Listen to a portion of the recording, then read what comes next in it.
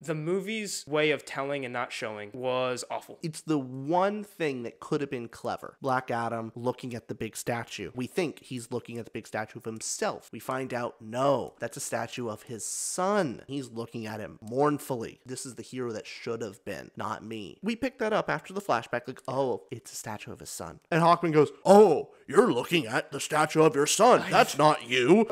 After we just saw it. Get it. Same thing with even the powers. When Dr. Fate astral projects to Black Adam, he says, hey, I'm astral projecting to you. Something along the lines of, remember that scene? Oh, yeah. Oh, yeah, I can astral project with my powers, and that's how I'm speaking. We could see that. Yeah. Why say anything? This movie had a ton of action. You know what also has a ton of action? John Wick. One of the things in John Wick they did so well is showing. You know John Wick's a badass because you don't have to say he's a badass. Why did you hit my son?